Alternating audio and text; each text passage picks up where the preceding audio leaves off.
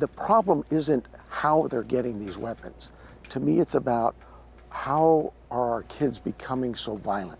A rise in youth gun violence has many officials speaking about ways to combat the growing issue. Just 2 days ago, we told you about a 15-year-old shot and killed in South Tucson and a 17-year-old arrested in connection with the homicide. And today, Tucson police are sharing photos of guns found after a recent traffic stop on the east side. They say 2 17-year-olds threw out a pair of loaded handguns with extended magazines. The teens are now facing felony charges. 13 News reporter Renee Romo joins us live outside the Sheriff's Department. Renee, you spoke with the sheriff along with a Banner trauma surgeon about this dangerous issue. What do they suggest in terms of a solution?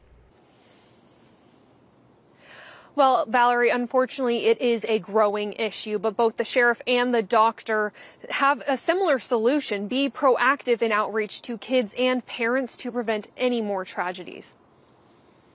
Dr. Christina Colosimo, trauma surgeon at Banner, told me that the majority of gunshot wound patients she sees typically vary from as young as 15 years old to 25. Along with being the assistant pediatric trauma director, Colosimo also is the director of interprevention outreach, where she visits middle and high schools around Tucson, educating students on gun violence, safety, and more. It's never too young to start talking to them about what we're seeing in Tucson. Over the past few months, we have reported on multiple incidents involving students bringing or threatening to bring weapons to school, or shootings involving teens. Nanos explained the type of weapon used varies. If it's at a school, they usually see some type of automatic rifle. However, Nanos said the most common weapon in general is a handgun. When it comes to how kids are getting a hold of these weapons, Nanos said they could come from anywhere: a friend, illegal market, neighbor, or parent. We need to be involved and engaged with our kids so that when the incident happens, that's too late. It's way too late.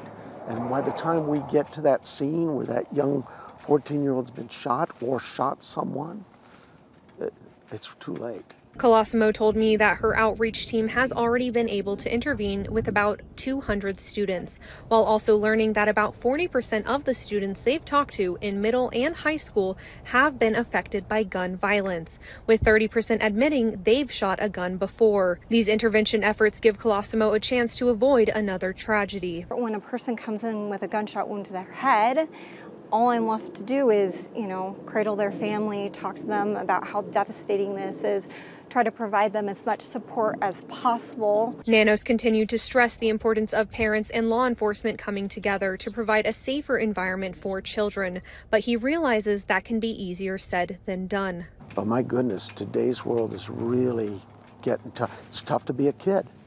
It's got to be tough to be a parent. Tougher to be a parent.